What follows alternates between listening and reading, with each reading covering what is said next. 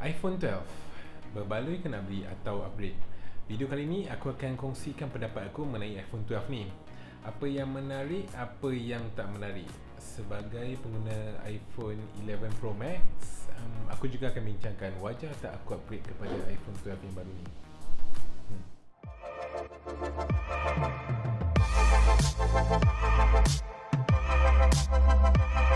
Selamat datang ke channel Gadget-gadget. Nama saya Isa. Channel ni adalah untuk perkongsian review gadget dan juga tutorial yang boleh membantu anda yang menonton. Jika anda penonton baru, sila like dan subscribe kepada channel Gadget-gadget. Baru-baru ni Apple telah melancarkan 4 varian iPhone 12. 4 tu banyak pula. Biasanya maksimum 2 atau 3 saja. Ini dah sampai 4 sekaligus dah. Kenapa? Betul-betul Apple ni nak cover semua target segmen untuk pengguna handphone. Confident sungguh kan. Dari yang kecil sampai yang paling besar. Start dengan iPhone 12 mini, iPhone 12, iPhone 12 Pro dan juga iPhone 12 Pro Max. Setakat ini dekat Malaysia, Apple akan launch dulu iPhone 12 Pro dengan iPhone 12 Pro Max. So kita bincang sikit pasal features yang terbaru. Dan juga aku akan bagi pendapat berbaloi atau tidak nak spend RM5,000 ni untuk handphone baru. Ok, kita start dengan features yang Apple bagi dekat iPhone 12 Pro dengan Pro Max. Aku akan explain 5 features utama dia. Ini dia first Apple yang support 5G. Akhirnya Apple release 5G dekat semua variant dia. Bila dekat Malaysia boleh pakai 5G secara komersial? Itulah soalan dia. Sekarang ni 5G di Malaysia hanya bertumpu ke kawasan-kawasan yang ada pilot test macam dekat Langkawi.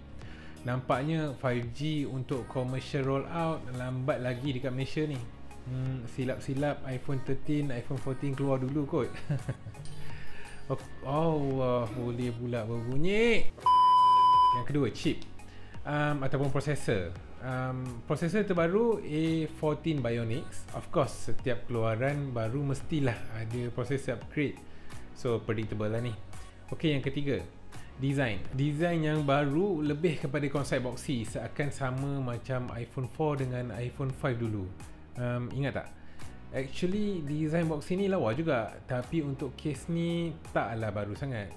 Yang baru dia tambah magnetic plate dekat belakang phone untuk support accessories dia, macam casing, card holder dan wireless charger. Card holder tak boleh tahan tu, card holder old school betul kan. Ok, next, ceramic shield. iPhone 12 menggunakan ceramic shield. Katanya tahan hentakan sebanyak 4 kali. Cara hentakan macam mana aku tak sure. Tapi lepas ni sure ramai buat video drop test kan. Kat situ kita boleh tengok betul tak claim daripada Apple ni. Pasal stretch resistance dia tak mention pula. Tapi seperti biasalah, untuk pengguna-pengguna normal macam kita ni, beli je handphone baru, kita akan terus tapik screen protector dengan pasangan casing kan. Ok, next, kamera. Ada penambahbaikan dekat bahagian lens kamera untuk variant iPhone 12 Pro dan Pro Max. Gambar low light dia dah improve lah, lagi cantik. Dan juga dia ada LiDAR scanner. LiDAR scanner ni berfungsi sebagai depth sensor yang digunakan di dalam augmented reality AR tu. Pada user yang biasa macam kita ni, kita akan nampak perbezaan bila kita ambil gambar portrait pada waktu malam ataupun pada keadaan lighting yang rendah. Special untuk iPhone 12 Pro Max, dia guna sensor yang baru dan lebih besar. Sensor dia pun ada stabilization dia sendiri masa ambil video. So siapa yang nakkan gambar ataupun video HDR yang menarik, memang kena pakai yang Pro Max. Of course lah yang paling mahal. Pada pendapat aku, spek dan features kat iPhone 12 Pro dengan Pro Max ni biasa je, tak ada elemen wow pun, tak ada wow factor. Yang menarik bagi aku adalah design, boxy design tu, dan juga kamera upgrade dia. Yang lain sama je macam iPhone 11 Pro Max yang aku pakai sekarang ni. Terima kasih kepada semua yang dah subscribe kepada channel Gadget. Okey, yang kurang menarik. Ini yang satu hal pula ni. Charger. First time Apple masuk 5G, first time jugalah dia tak bagi charger dengan earphone kat dalam box. Nak save environment katanya. Tengok kan, lagi-lagi zaman sekarang ni banyak manufacturer yang sibuk keluarkan charger yang berkapasiti yang besar, yang support fast charging. Macam Xiaomi, OnePlus, Samsung, semua dah ada charger-charger yang kapasiti dia lebih besar kan. Apple pula tak bagi charger langsung. Memang pelik. Okey, dalam box ni nanti ada handphone dengan kabel je. Kabel dia pakai kabel USB-C kepada lightning cable. Previous owner yang boleh pakai terus iPhone 12 ni adalah daripada generasi iPhone 11 Pro dengan 11 Pro Max. Sebab masa dia beli handphone yang lama tu, charger yang dibekalkan adalah charger Type-C.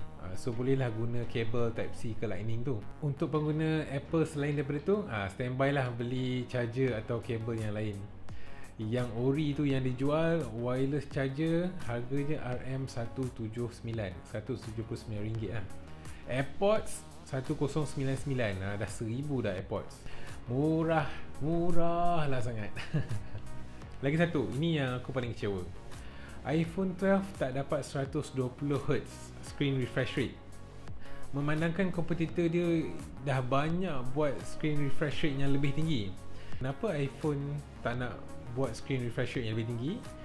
Dengar-dengarnya sebab dia nak save bateri. Yelah, dengan 5G lagi semua tu, memang dia akan makan bateri. Dia tak nak lah nanti berulang pula episod-episod yang lama, kisah-kisah silam dia dengan iPhone 6 kalau korang masih ingat.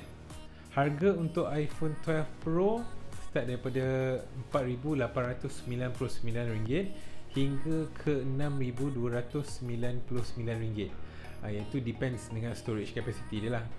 Untuk iPhone 12 Pro Max pula start daripada RM5,299 hingga ke RM6,699. Beza harga dalam untuk kedua-dua model ni dalam RM400. Kalau kita compare dengan flagship daripada Android, seperti contoh Samsung Galaxy Note Ultra, ok, kapasiti 256, harganya adalah RM5,199. ok, kalau iPhone 12 Pro Max dengan storage 256 juga, harga dia adalah RM5,799. So bezanya adalah iPhone lagi mahal, RM600.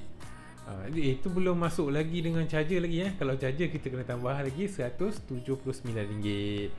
So, apa pendapat korang? Bagi aku, untuk pengguna iPhone 11 Pro ataupun 11 Pro Max macam aku ni, tak berapa sesuai kalau kita nak upgrade kepada iPhone 12. Disebabkan oleh spek yang ditawarkan tu biasa-biasa je. Even kualiti gambar dan video pada aku sangat memuaskan lah setakat ni yang guna iPhone 11 je. Untuk pengguna iPhone yang lain pun sama.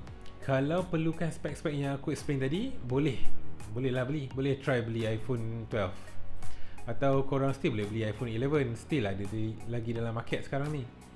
Untuk yang pakai Android, tepuk dada, tanya selera lah Kalau dah biasa dengan Android, memang agak susah nak transition kepada iOS.